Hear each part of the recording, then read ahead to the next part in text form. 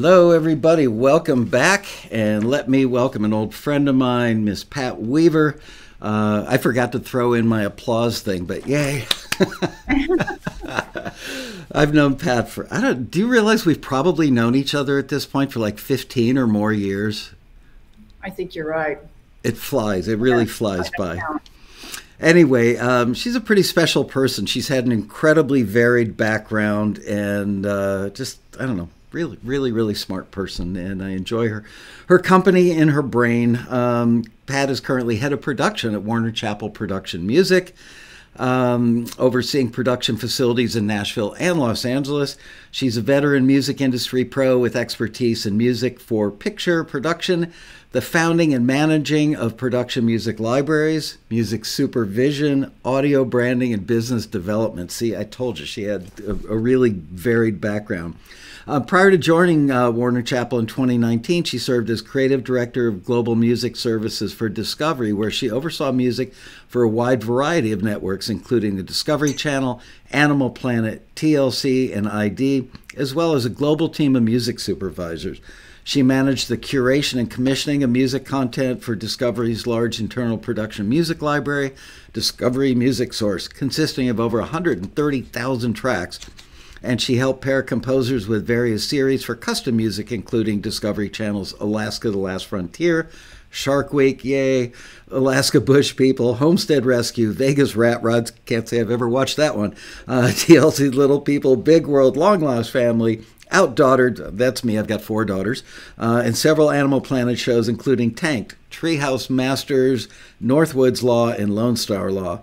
Her experience with original music production includes long-term stints as an executive producer at 2 of LA's top custom music houses, Emoto, which is formerly Ad Music. You and I don't know if we ever talked about that, but I used to be the general manager of LA Studios and worked with Angie Height. We're all under the same roof and owned by the same people, so we got to have that convo sometime.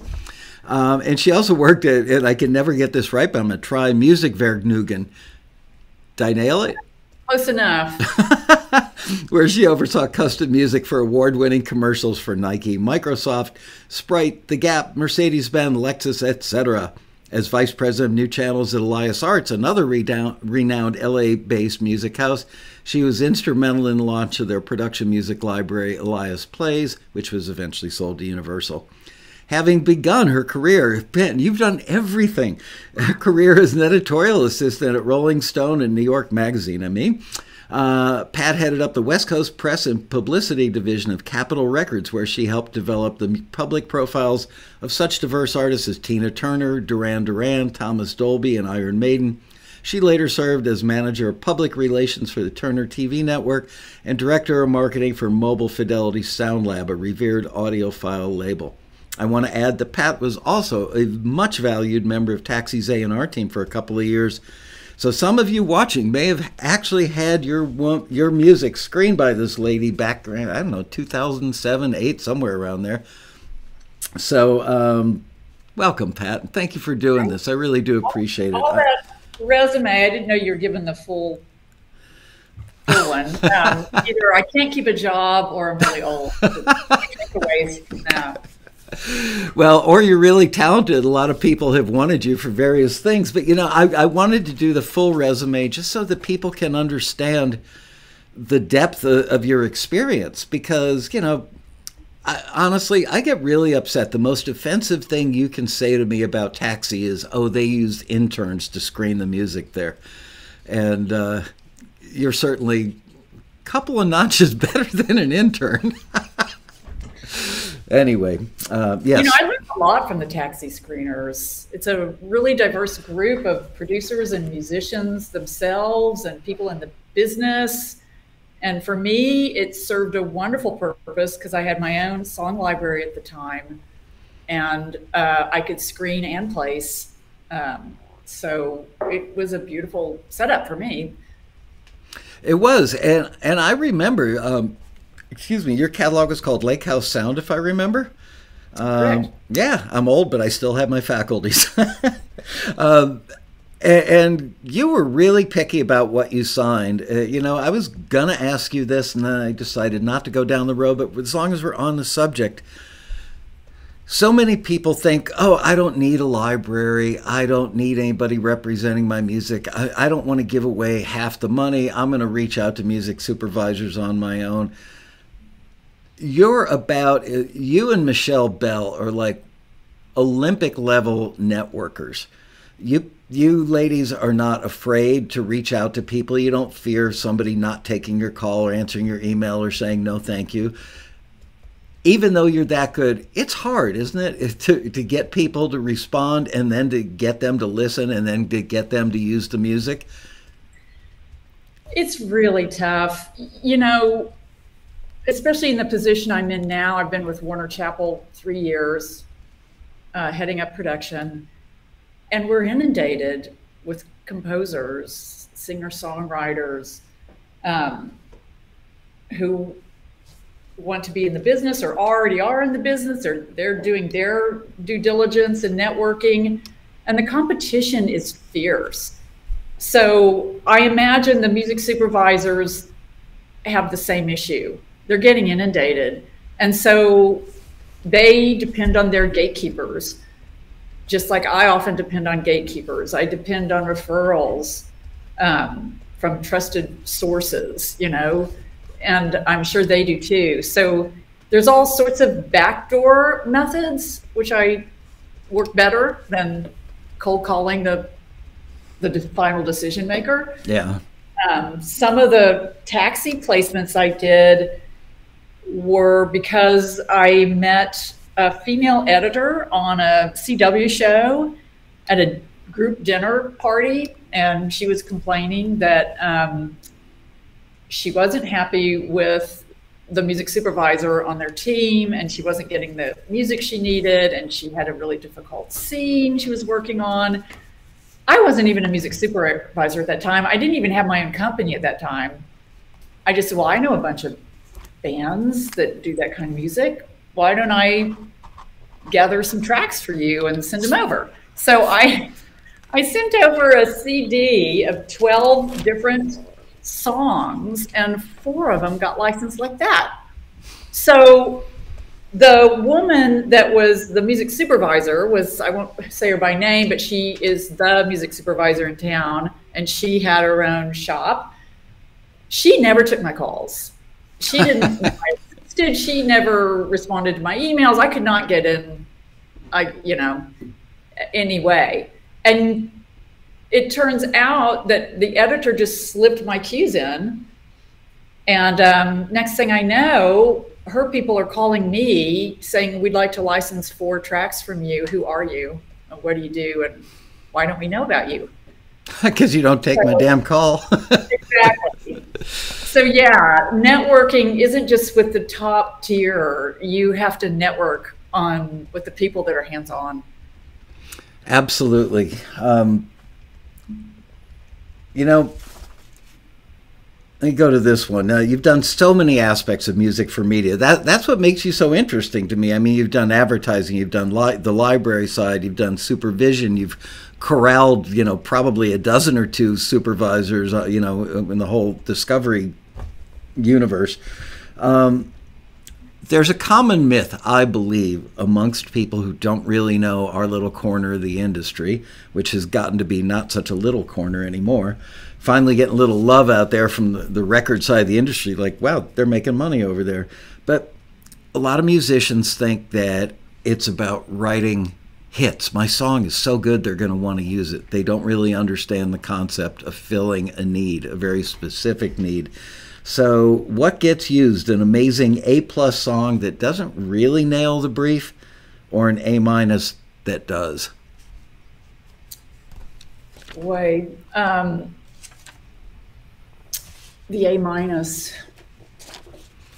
hate to say that because I'm a real stickler and fan of good production. So A- is about as low as we'll go to even send out a song to be pitched. It has to be really well produced. So, when music supervisors are looking for a song, if we're talking about songs, they usually have a reference. you know. Sometimes they don't, but a lot of times, more and more these days, they have a reference. And if your track's already in an online library, usually the music supervisor will upload her YouTube link and it'll search for something similar. So reference tracks are huge. Not telling people to go copy all the hit songs, although some libraries do that. But yeah, you're in the business, and when you're in the production side of the business, not the artist label side, but the production music side of the business, you're creating or dealing in music that's helping content creators tell a story. And if your song or piece of music doesn't nail that story or that moment that's critical to the whole story arc, they can't use it. Yeah. I do the shoe store comparison. When I was a teenager one summer, I had to fill in for the shoe lady in the shoe department of my parents' little store in a farm town in Illinois. And you know, if a woman came in looking for a beige 7.5B pump with a 3.5-inch heel, and I brought her out a gentleman's Bass Weegian penny loafer and Cordovan 9.5D, they're both great shoes. One of them fits her need, and the other one is like, what the hell are you thinking? It's very, very analogous to music. It's this is what I need because this is the topic. This is what we're doing in the scene. This is the emotion we need to bolster in this particular scene. So, I mean, yeah. I did say that part of our business, we do custom music too, but part of our music are customizations. So especially with advertisers, they'll find a track, they love the groove. Sometimes they'll want to replace the vocals with different vocals singing stuff that's more in tune with whatever their product is. So we do that kind of work. That goes back to a good, solid song and production still can have a life. It might morph into something else for somebody's particular use. You know, while we're on this topic, I find it funny, maybe a little ironic, that oftentimes the advertising community is looking for songs. They love songs from authentic artists that actually have a story and a little bit of a career. And they will license a song and then not use 90% of the vocal, or maybe none of the vocal at all, just use the instrumental track. It's like, why didn't you just go to a production music library and look through instrumental tracks? Because they now sound oftentimes like records and they don't have a vocal. But for whatever reason, I just find it ironic that they're looking for an authentic artist with somewhat of a story, and then they don't use the vocal or the artist. It's just all instrumental. Am I imagining that, or have you seen that as well? No, it's crazy. And this is why we still put out lots of songs in our catalogs. But I would say 9 times out of 10, they'll pick a song because it's a song and it has a cool vocal on it and they understand songs. You know, not all music supervisors are musicians or music aficionados. They, like everyone else in the music business, everyone comes from a different, unique background. So if songs are what they get and the easiest, they'll often be drawn to a track because it's a catchy song, and then they don't use the vocal. Yeah. About 9 times out of 10. I agree with you that like to have the vocal for just to get the song, the instrumental licensed. Right, over the transom. Yeah. I find that you're absolutely right. That probably 60%, 70% of the people that we all work with can speak music. In musical terms, they can pretty accurately describe genres, which seems to get harder and harder every year because there's so much overlap. But a lot of editors, and let's face it, editors place a lot of music, and they may or may not be a musician. I don't think an editor sits there and thinks, I'm going to look for a pop R&B track with this kind of vocal delivery. They just think, I need something that's poppy and upbeat and makes you feel good. And they probably search more by title. They look for something in the title that drops a hint about what it's going to sound like.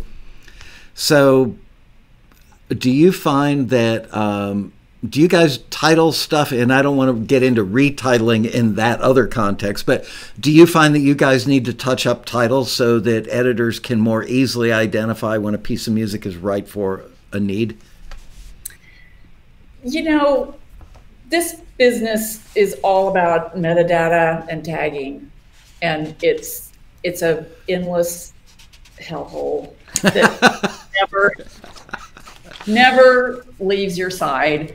It's always an ongoing issue of how to tag your music.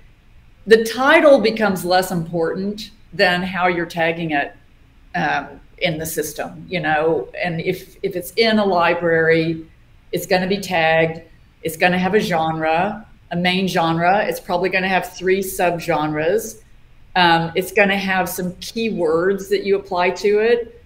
And a description of the track, and whether it's a male or female vocal, or it's a duet, or it's fast or slow. So really, when it gets right down to it, they'll find that music regardless of what the title of the music is. And actually, on our site, the titles of the tracks aren't, well, no, they are searchable. I take that back. They are searchable. So yeah, you don't want to be way off base with it. Yeah. Or, you know, you want to kind of be in the world of what that music's about.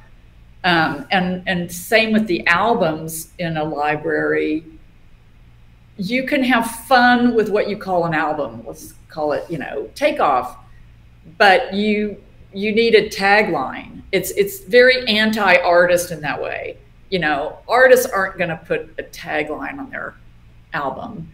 But if it's in a library, you need that tagline that says Takeoff, you know, uplifting female pop rock. So yeah, people will find it if you tag it correctly. I find that there are people who tag well and people who don't. A lot of musicians can't objectively tag their own stuff because they've never been in the user's position to know what kind of tagging would resonate with the user. So most artists, you know, smart ones, dedicated ones, still don't often get it right. I've also seen some libraries, because I spend an awful lot of time stalking libraries online just to learn more about their vibe, or if they have orchestral that's getting long in the tooth because the samples are from 10 years ago. I may call up the library owner and go, you know, your stuff's sounding a little dated. Can we help you freshen that up? But I see the tagging and go, who tagged this stuff? It's like really poorly tagged. And I think they might be using interns, and the interns don't know because they don't have experience. Then again, somebody with your years of experience and your ears, you're too expensive, and you have bigger fish to fry than tagging. So where do you find that balance on who's the best tagger in an organization? Like I said, it is just a hellhole. My eyes see every single Excel metadata sheet that goes up on our site. It doesn't create the metadata, you know, I don't create that, and I don't look at every single column because there's hundreds of fields on one Excel spreadsheet for an album. But I do look across them, and I do change a lot. And we have a team that does our metadata so that they kind of understand our perspective and how we want our metadata done. Every library kind of has its own approach. I mean, there's basics, but some things are subjective. But if someone's using your library a lot, they get to understand how to find what they need within your, you know, taxonomy.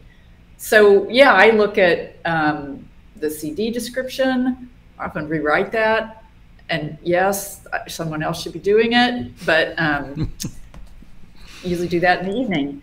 And I look at category and subcategory, because those are the key things that'll help you find music. We have a lot of third-party catalogs from overseas, and some of them don't speak English as well as they might, and I'm correcting bad grammar, sometimes too. Or somebody will talk about this, there's a great, this album features the zither when there's no zither on it. Come hither, zither. Just get to my desk. It went through so many eyeballs and nobody actually listened to the music. Or we have an instrument call. There's no zither listed. So yeah, even though we pay to have our metadata done, somebody internally that does have experience has to have eyeballs on it. Makes perfect sense. I feel your pain. I really do. Let's talk a little bit. People think that music supervisors are like A&R people. I don't know why, but they think if a supervisor just hears how good my song is or my music in general, they're going to start putting me in all kinds of stuff. They don't really understand that they're looking to fill a particular need at a particular point in time. When you were at Discovery, can you describe the process? You were, if I remember correctly, your job description, I'm giving the abbreviated version, was you were kind of mother hen to all the supervisors that worked on the various projects. Is that correct? Yeah, I was creative director. So I oversaw in-house music supervisors, several in the US, and then we had a UK music supervisor. And the external music supervisors, I did not have much to do with them. Well, that's not true. It just depends. Discovery, every network works differently. Yeah. And at Discovery, we had an internal library, which I curated. And so my job was to help create playlists for the shows from our library, just like it was the in-house music supervisors' jobs, and to create custom music. We didn't look for external music to place. That's not to say shows didn't do that. We didn't work with all the shows. There were hundreds and hundreds of shows. So we didn't, some of them we didn't deal much with songs, quite frankly. Right. I mean, there was Animal Planet, Discovery Channel, TLC, ID, then it goes on from there, and very few songs. So each show has its own musical palette, and I'm guessing that you would work with the supervisor who oversaw a particular show, and that ultimately, tell me when I'm wrong, excuse me, because I'm just doing this from guessing, knowing the industry in general. Would that supervisor curate the stuff that went into bins for the editors? So the editors made the almost final choice, because they would lay the music in when they were cutting. And then I'm sure that the music supervisor and maybe even the EP would give notes and say, well, yeah, that third cue, not as happy as I was looking for. But ultimately, you would oversee the supervisors for the various shows. The supervisors would take, let's say, 2, 3, 4 different libraries, including the internal stuff at Discovery, whittle that down to anything that's in this bucket could be used on your show. Now pick it and make us happy. Is that kind of the sequence of events in the process? Well, again, all networks work differently. So the way Discovery worked, I was a music supervisor. I oversaw the music supervisors, but I also was a music supervisor. So each of us had X amount of shows. I remember the most shows I ever had at one time was 17 shows. How could you do all that? Where did you find the time? And it's a combination of custom and library. So we only dealt with, so I worked direct, and most shows couldn't afford their own music supervisor. They didn't hire music supervisors. Now, if you go to, NBC, lots of those shows have their own music supervisor. But a lot of Discovery, you're dealing directly with the showrunner or the editor, or sometimes the production company will have an in-house music supervisor that you're dealing with.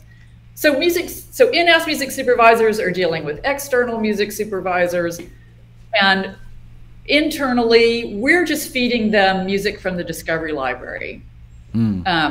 The show itself is getting other libraries signed on as needed. So they look at, so we're just another contributor at that point. So some networks, you have to use the library, in-house library.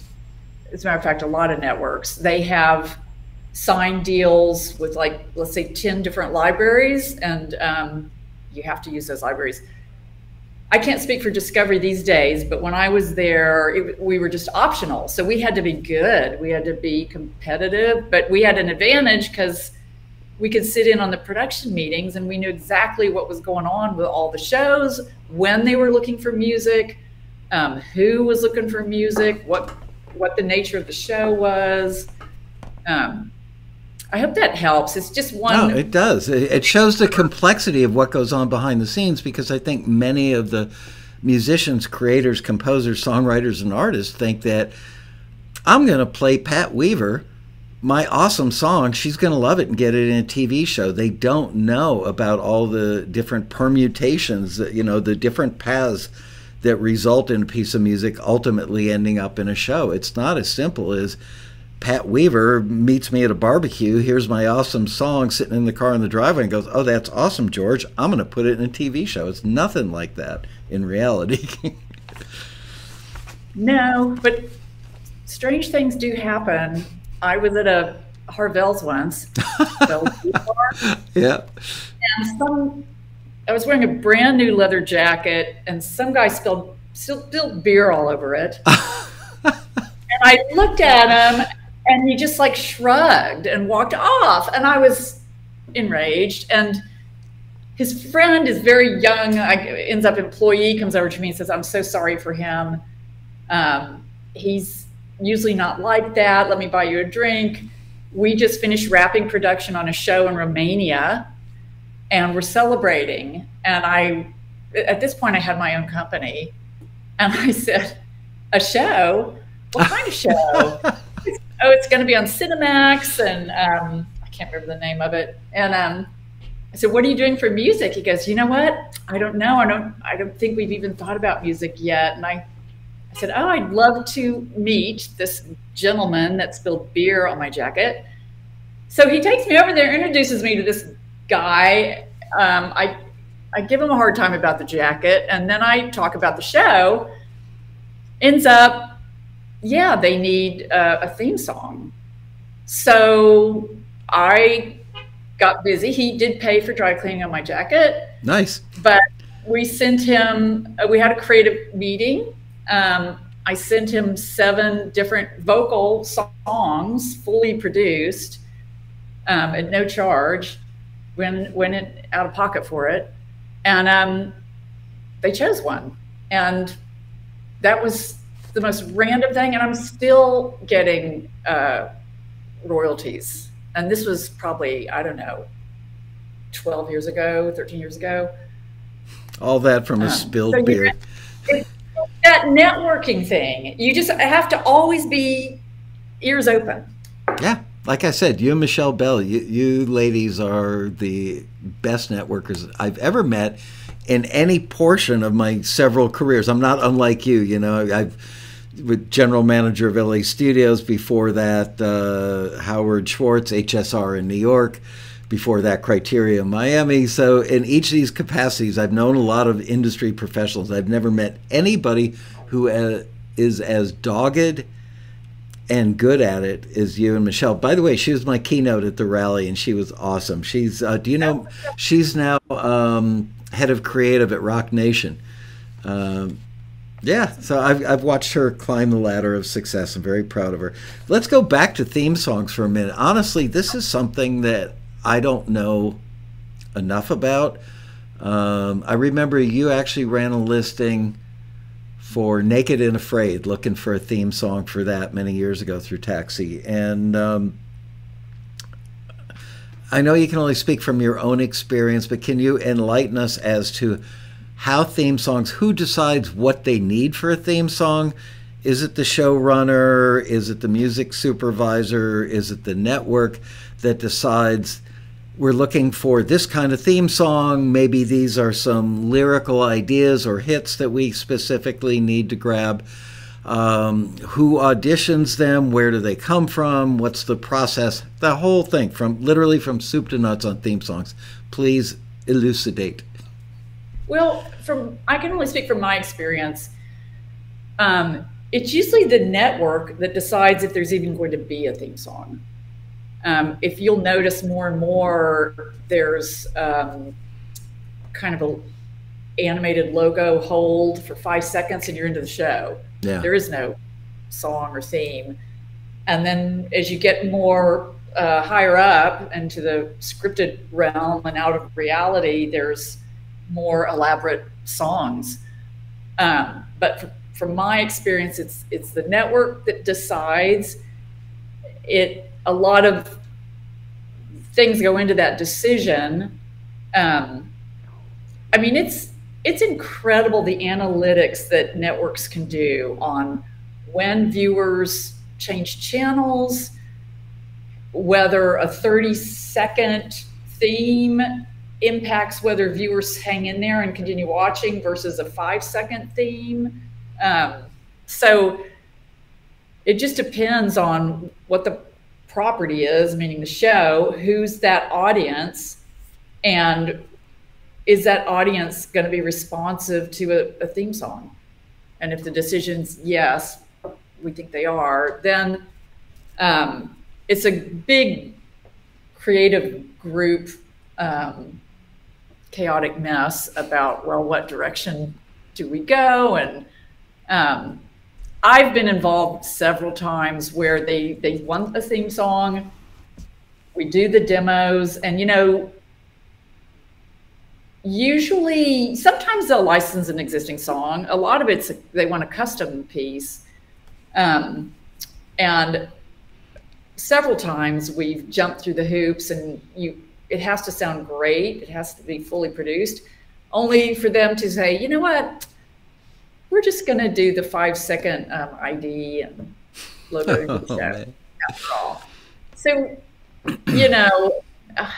it's crazy, but the themes, they do pay more, obviously. And Discovery did license songs for themes as well as create themes. I don't know if that's helpful at all. No, it is. It shows that there's no one way that's predominantly the way. I don't know if chances are you're not going to remember because it's been a lot of years, but Keith LeBrant, one of our members. Pedro Costa. That's who you met at one of the road rallies. And you basically launched his career because you inspired him. You said, you're pretty darn good if memory serves. And he just floated out of that road rally. He was so inspired. He's very successful now. I love that man. He's like so honest and good. His library is doing great. I just saw him at the rally and we were talking about you for a moment. Anyway, from that same vintage group of Taxi members, there was also another gentleman named Keith LeBrant, who's a computer programmer by day, does music part-time, makes a pretty substantial income. I don't know how he finds the time. He's got, I want to say, well over 100,000. Hold on. He's got 105,455 placements on 1,700 TV shows on 283 networks. If you'd like me to introduce you, I will. Clearly, he's doing something right. He's a monster guitar player. I mean, he's like Steve Vai, Joe Satriani, talented, and loves to play that kind of stuff. But I called him up, said, Keith, I need a favor. I want to create a theme. When we were doing the virtual road rallies during the lockdown, I needed a theme. And I said, I don't want to, you can't have any publishing on. I don't care if I get any publishing. I just don't want it to get us bounced on YouTube when we put the shows up there. So you can't ever give it to a library or publish it in any way, shape, or form. I'll do you a solid somehow, somewhere, someday. But yeah. About an hour later, and he said, what's my direction? I said, ZZ Top meets Joe Walsh solo album. I need it to be rock, but not too masculine. I need it to be kind of fun. you know, it's us. It's Taxi's membership. What does that feel like to you? An hour later, he sent me a thing and said, here's a demo, and it's what you heard at the beginning of this show. And the demo was so good, I called him up and said, that's it. And he goes, no, no, no, no, that's only a demo. I want to do a real... I said, no, exactly what you just sent me is perfect. It's like you couldn't have hit the nail more on the head. And another hour later, I got all the cut downs from him. So it's so awesome to find people like that take direction super well, deliver super fast, consummate pro. And I remember thinking to myself, that's the difference between people who make a six-figure income in sync and those who don't.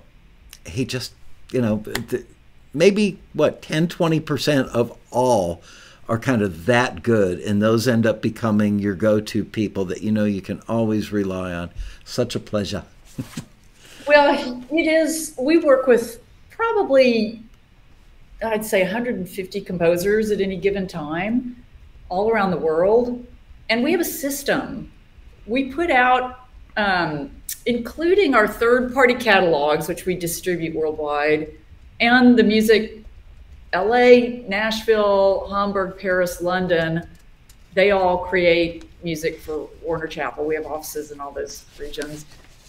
We put out an average of about, it used to be 40 albums a month. Now it's gone up to 60 albums a month. Wow. How many tracks do you have in the library? Like 130K or something? So I think it's up to 150,000 unique tracks. It's a little too big, if you ask me. It's unwieldy, but it is what it is. So it's a machine, and the music clearly has to be good, but we get, I should probably go into this, a little political, but we get asked by our parent company, Warner Chappell Music, which is a publisher, to work with some of their songwriters for our library. And while it sounds great in theory, and there's some super talented songwriters on their roster who would love to be in the library business, and we do that on occasion, there's so much hand-holding involved, because just because you're a good songwriter does not mean you're a good producer. It may not even mean you're a great singer. So that means we have to find a producer. We have to maybe hire a singer. We have to help them get charts made and hire musicians. It's too expensive. So in the production world, we're really spoiled. People deliver finished goods.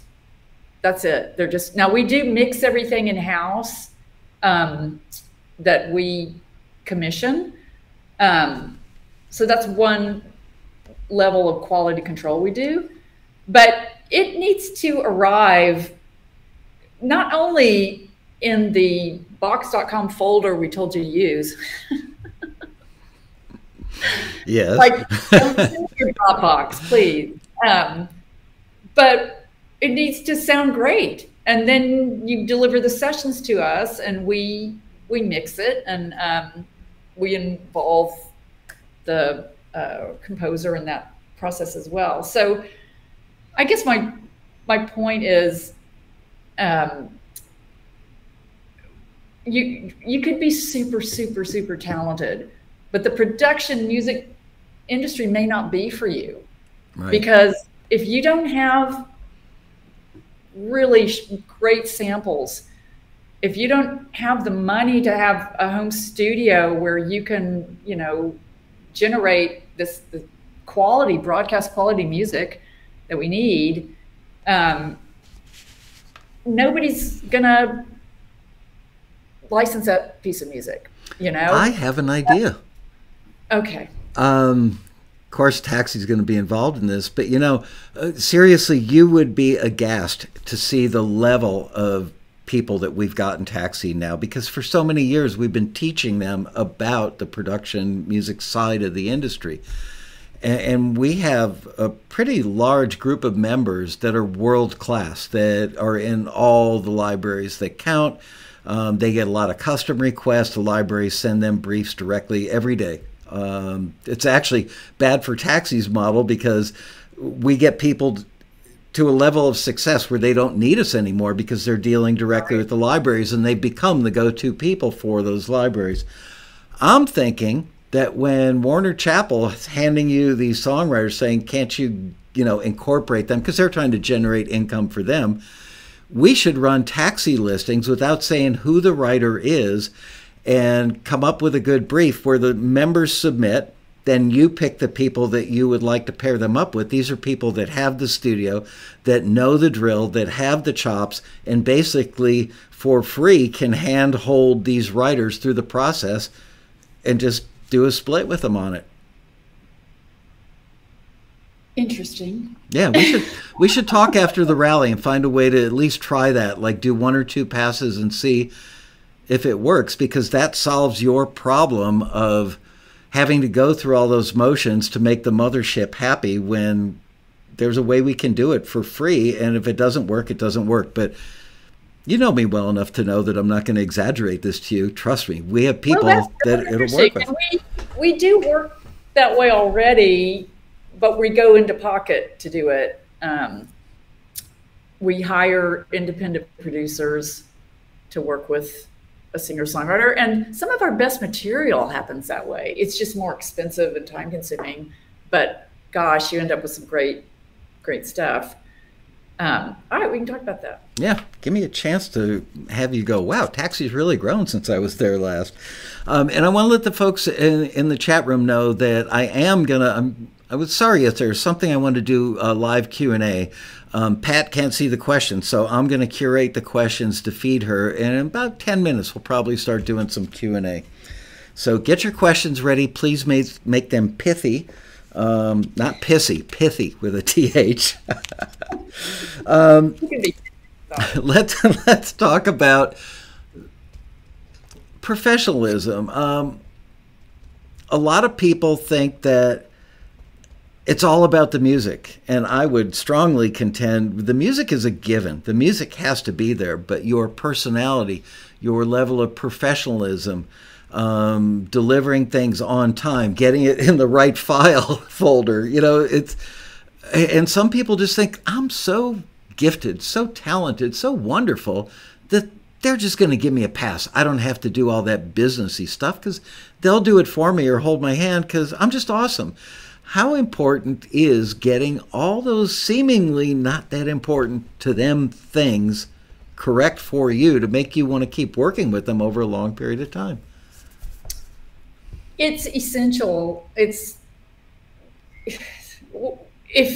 we may make an exception once because we don't know until we work with a person, but we have, like I said, it's a machine. I hate to put music and machine in the same sentence. But we have a certain protocol, and it's an assembly line, and things move down that assembly line. And when it's working seamlessly, we get the releases out in a timely manner. When it's not working seamlessly, it's a headache. And it's the smallest thing. We have delivery specs. We update those, we go over them, we argue about them, so we've come up with the delivery specs that work best. We send those out. It's got file naming conventions on there. It's got what format you need to deliver in, where you upload it. Everything. If there's a chink in the chain, it gets lost and dropped often. It's like, whatever happened to those tracks? Oh, I sent those. I emailed you several MP3s. I'm like, well, that's the worst possible thing you can ever do. So, like I said, one trial with that kind of individual, you just don't have time to do it again, no matter how great the music is. You just don't have the time, and time is so valuable. It's everything, as it is my days are really long. And I have a guy who's so talented, and I do keep working with him, but every time I do, I'm just like, oh, this is the last time. And it's never the last time, because he has a unique niche that he covers that's kind of difficult to cover, but he never uploads where he's supposed to upload. You'll sign off on 6 demos. These are great. We just need to add in some really authentic ethnic percussion. You need to finesse the ends, and we're good to go. This is actually just happening right now. Next thing I know, he disappears for weeks. He comes back with 10 completely new tracks. Here you go. And they're good. But what happened to the 6 that we massaged together? Where did those go? Oh, I can beat those. Because, well, these are good. If you could have all of them, you know, just let me know which ones you want. So that's crazy making and infuriating. That's an extreme example of someone that still manages to be successful, but everybody he works with, he drives crazy. Yeah. But not recommended. One of our library CEOs you probably know well, and I'm sure that you screened stuff for him back in the day, because they've been running listings with us forever. And I think at this point, Taxi members are a large portion of his catalog. I heard a Taxi member that was a singer-songwriter, extremely special. It's like a once every 5-year thing that you hear and go, this one, perfect.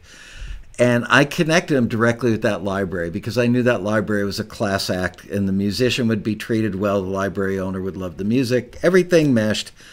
And then the problem started, where it's all of a sudden the musician is telling the library owner, well, I don't think you're right about that. I think we should do it like this. No, just give them what they're asking for and keep doing that over and over. You're going to make a really good living.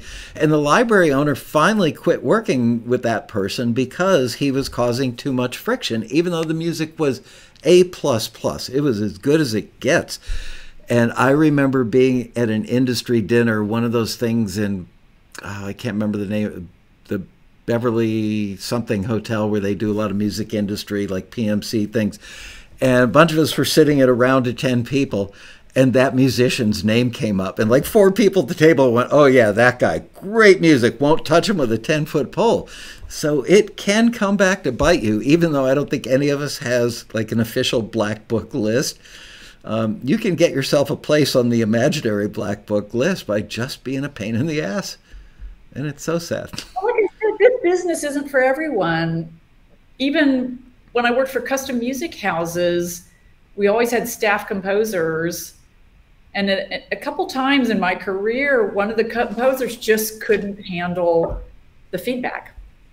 But this is great. This music is great. It's exactly what they want. I wrote what they asked for, and this is it. And I'm not going to change it. It's like, yeah, but this isn't for you. You're not writing music for you. This is for a client who's saying they want it different. So it's just, you're either cut out for the business side of it and the ego submerged side of the business that exists, or you're not. And to me, there's 2 different paths. Some people manage to skirt, to kind of be on both sides of the fence, but those are rare individuals. You want to be an artist, you want to come from the heart, you want to express yourself, you want to put your own vision out into the world your way. That is awesome, you know? That's what makes the world go round and makes all of us fall in love with music. And in that scenario, you're basically serving yourself, and other people are identifying with what you're doing. In our world, again, it's all about helping someone tell their story. And it's very collaborative. And it takes someone who can shift on a dime when the client changes their mind, or can go in and alter a piece of music they wrote because to better serve a client, or create music that has certain lyrics and vantage point and follows certain trends because they think that will get it synced. That's coming from a very different place than 100% artist. And like I said, there's those people that do both. They have their artist career, and then they have this, like it's an alternate persona. They even go by different names. Their artist name is this, and that's who they are online. Yep. But behind the scenes, they have a crap load of production, music, and songs out there making money. Yeah, there's a guy in Nashville that makes $1 million a year placing his stuff in advertising and has an artist career, and the two don't really meet much in the middle. I have, I don't know what you would call it, my own little thing that I say to people when trying to describe how to be that person you just described that lives in both worlds and executes them both really well, which is you can paint houses by day to put food on the table and pay your rent, and paint your masterpieces, your portraits and your landscapes at night. They both use blending of color. They both use brushstrokes. They both have a timeline when you should complete stuff, more or less. Anyway, the jazz guys get really mad when I say that, but everybody else seems fine with it. But I think it would be awesome for everybody who wants to be an artist. Would you rather work as a cashier at a Target or do production music? Because you already own the studio. You can already play the instruments. You already know how to write. Just learn the rules of that game over there and play that 9 to 5 to create that income, and then go paint masterpieces, make albums for your musical soul every night. Yay, everybody wins. Let's talk advertising.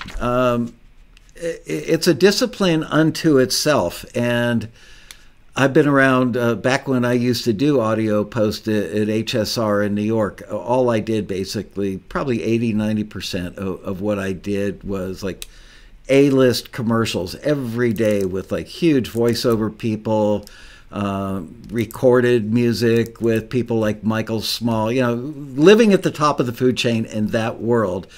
And I often saw how the ad agencies were relatively clueless. They would send people in with literally with a paper shopping bag with like 7.5 ips, reel-to-reel stuff on cassette, and they'd walk in and go, like for a Hertz commercial, we need music. We brought some.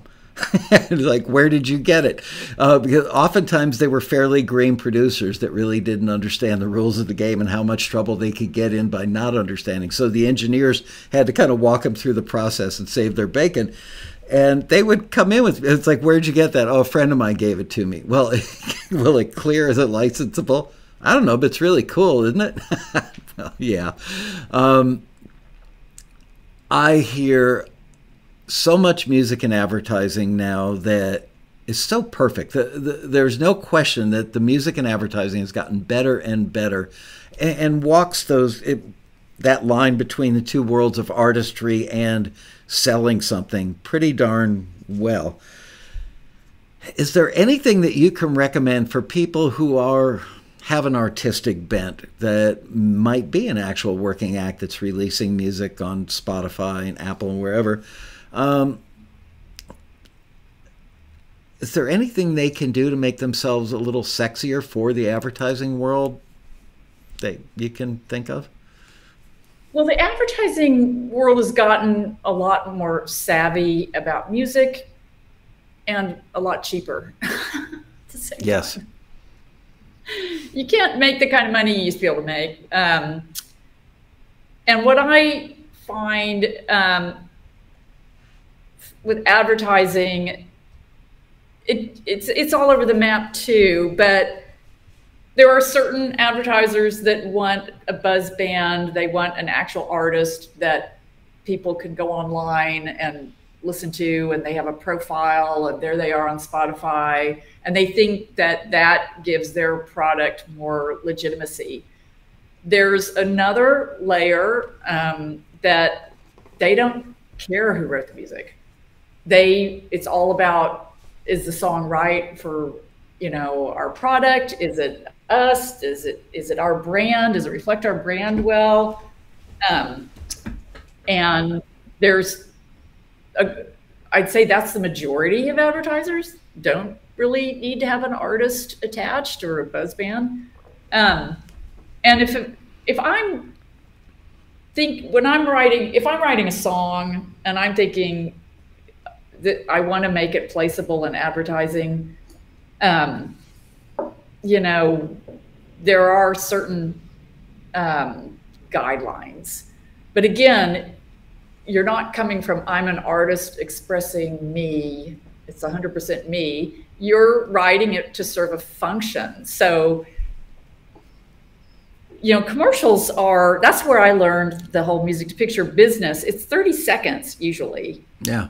And there's a lot of focus that goes into a 30-second spot. And you've got to get your message across, keep people engaged, tell a story, sometimes make it funny in 30 seconds.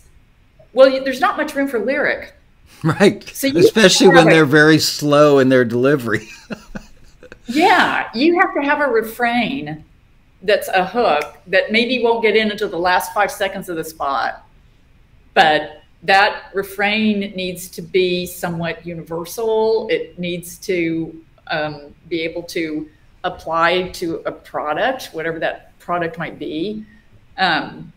And it's almost like the rest of the lyrics don't really matter because they're going to mute them anyway. So the production level has to be spot on. You have to sound just as good as the hit records out there. And you can make it sound that good. And as you alluded to, you have Taxi members who have amazing production shops. You had them when I was there. So the beauty of today is that you can create this stuff from your home with the right tools and the right experience. So yeah, you know, most of the music on ads is upbeat. It's a certain tempo range. Of course, there are exceptions. You know, beyond ads, there's trailers. Songs are huge in trailers. Covers are interesting. We keep thinking that trend's going to go away, but it doesn't. Yeah. It's kind of like the happy clappy stuff that took like 12 years to finally diminish a little bit. You're right. The reimagined covers thing. Everybody keeps saying, "Oh, we're so over that," but they're still out there. They're still coming, you know. And the ukulele girl singer, that's never going away either. No. Forever. So you know, watch ads and you'll see what I'm talking about. They're fun when you do get to place one. You know, it's exciting, but it's tricky. It is. I think it's really hard for people to not understand, or for them to understand, that their music is not the star of the 30 seconds. It's just literally the 3 words in your hook, which are "girls' night out." That's all they care. Everything else is rhythm.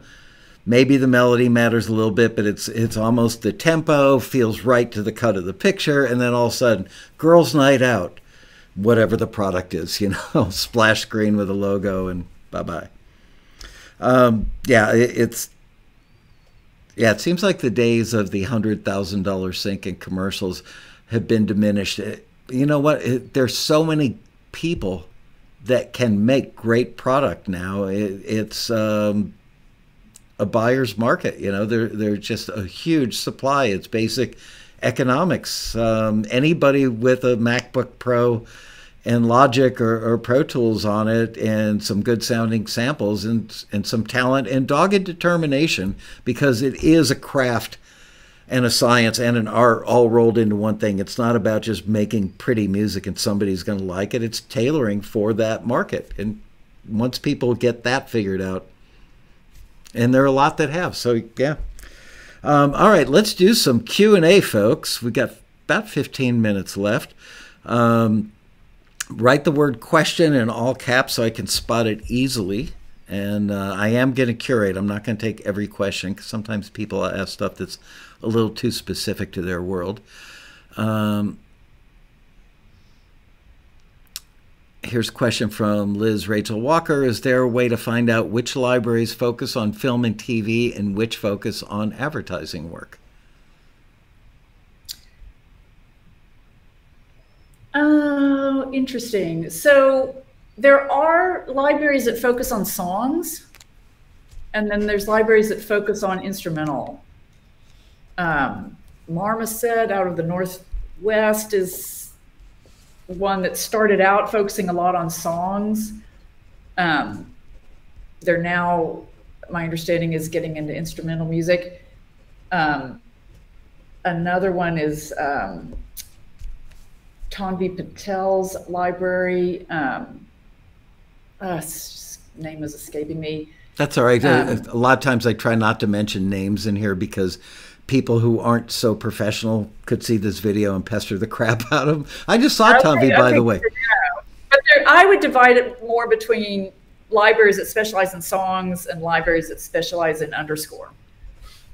And many libraries do both. Yeah. Yeah, it's like those that only did instrumental stuff started seeing that people were getting great placements in montages, so they opened up their library. They went from being a non-exclusive instrumental library to signing songs exclusively and pitching them for the montages and stuff, and then, advertising too, and they added it. But I think most libraries have their specialty, even though they get into these other areas. They're usually better at one thing than they might be at the others, but every now and then they might get a sync for a song, even though they mostly do reality show instrumental stuff. I remember, I found this question interesting. Does Discovery pay royalties? Because that was an issue at some point in their arc. And I don't know that if you even want to take that or talk about it because you're not there anymore. But there was a time when they didn't want to pay royalties, and I think they backed off of that or something. Do you remember that whole brouhaha? Do I remember it? You lived it? I lived it.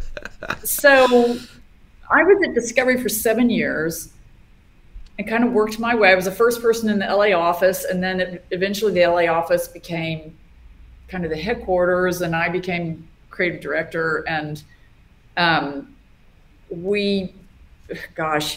money that we brought in over the 7 years I was there just was on continual rise. So when Discovery bought Scripps, Scripps does not pay royalties. And it was interesting how this was how this played out. No one ever consulted the music department about it. Someone up in the boardroom decided, you know what, since we purchased Scripps, let's lay off our entire music department and we'll just use Scripps music department and we'll stop paying royalties. Yikes. Holy crap. Did you have a stroke when you heard this? You must have this is the worst day of my life. I can't speak poorly of Discovery. They were very, very nice to me. They gave me a beautiful severance package and 3 months heads up. And I just felt left out of the decision-making. And in hindsight, it didn't work out too well for them. So several months in, they decided, okay, now's the time. We're going to stop paying royalties. Well, what you don't understand is all the music that was commissioned during my time and the time that preceded me, there's a composer contract on file.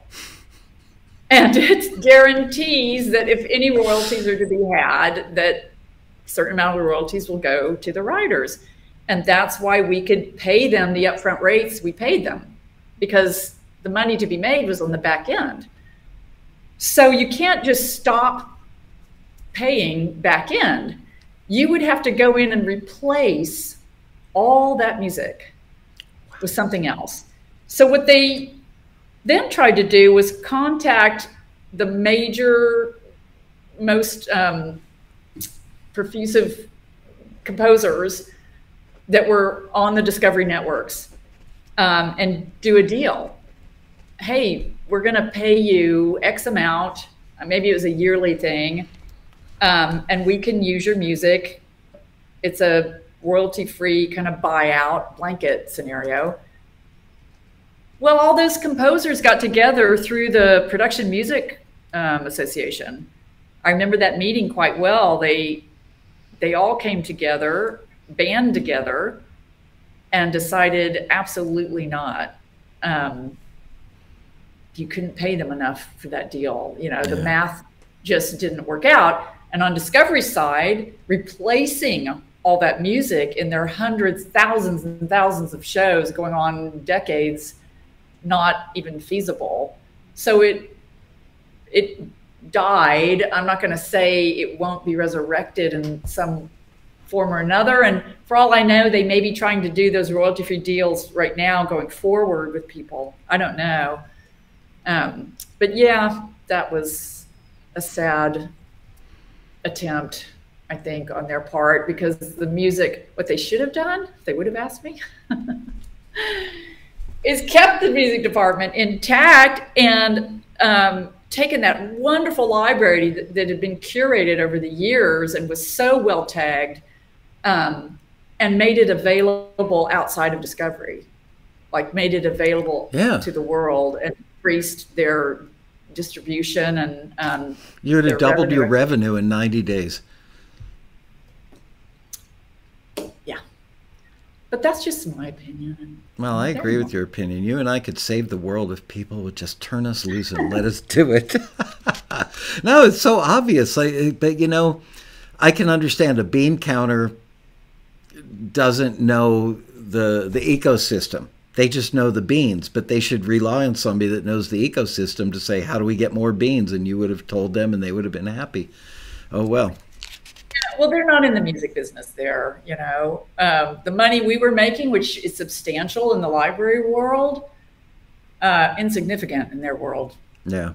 You know, so I'm not sure how things are working out. I know a lot of in-house network producers felt when the music division just left, really felt left stranded, because some of those shows really depended heavily on the in-house music supervisors to help get this music out to them and curate their playlists and connect them with composers. Crazy. Any genres that are really hot right now? A couple people have mentioned this in the chat throughout our conversation. It's like, what should we be working on? Are there trends in general? Yes or no? And then, if so, what's hot now? I think you couldn't go wrong focusing on yodeling. Trade secret? No. Okay.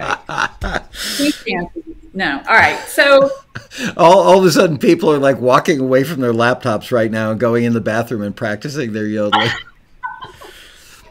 You know, hip hop continues to be everywhere, and it's always shifting. And there's so many iterations of hip hop.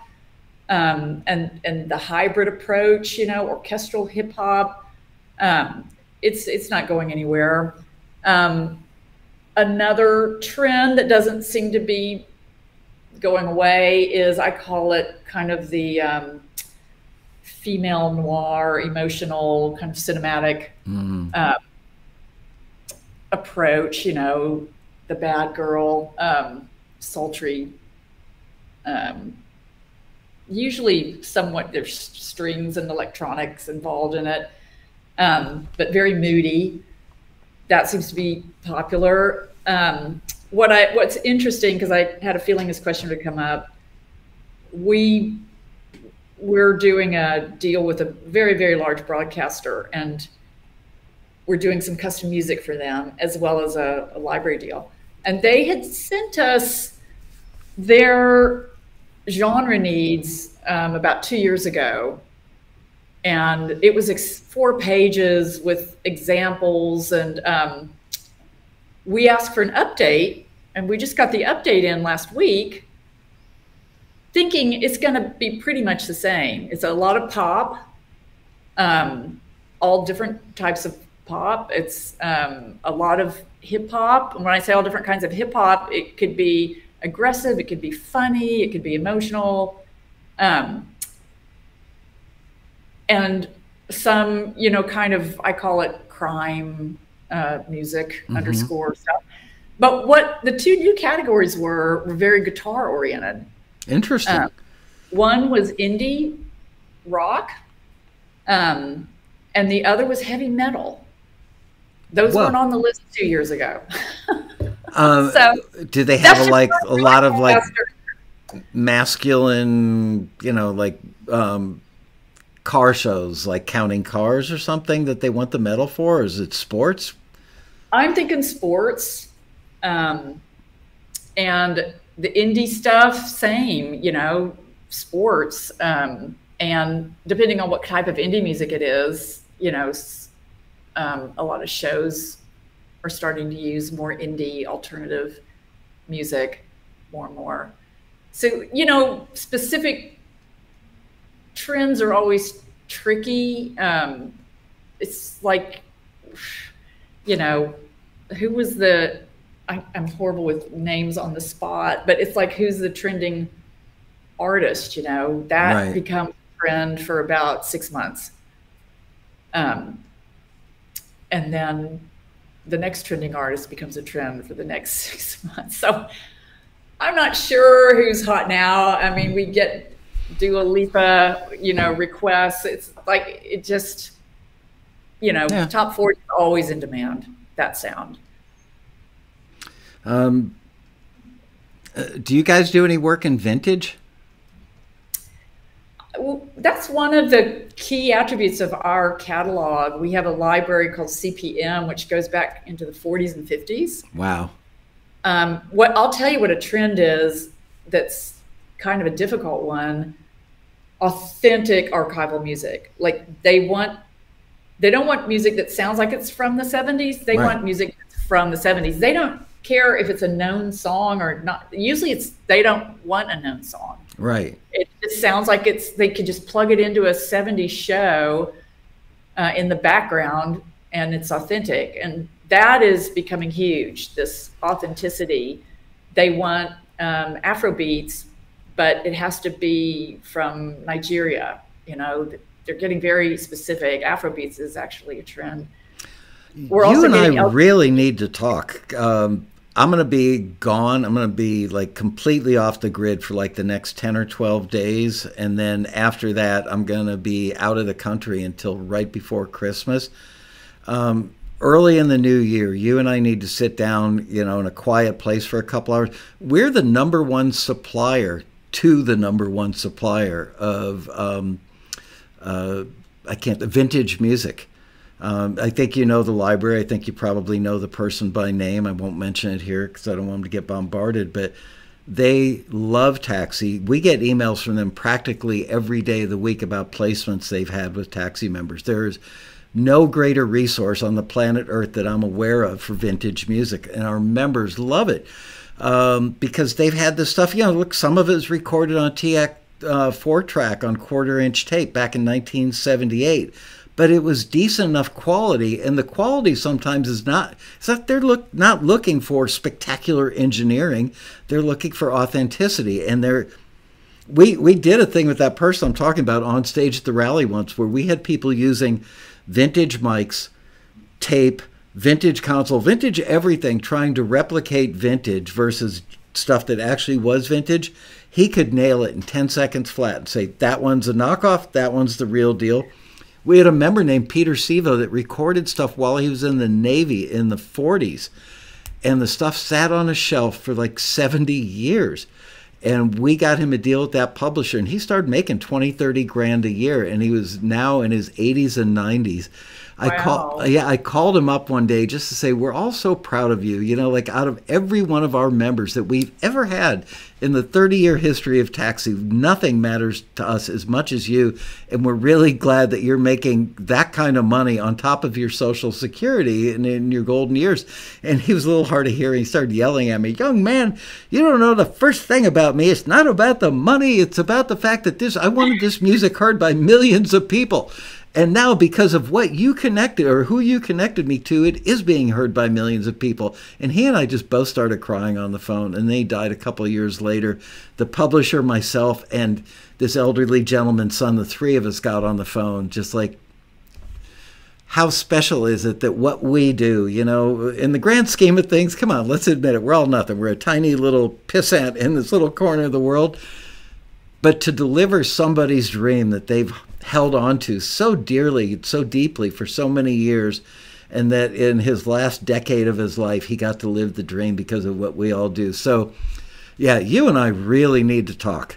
A lot has changed. Like it. Yeah. Absolutely.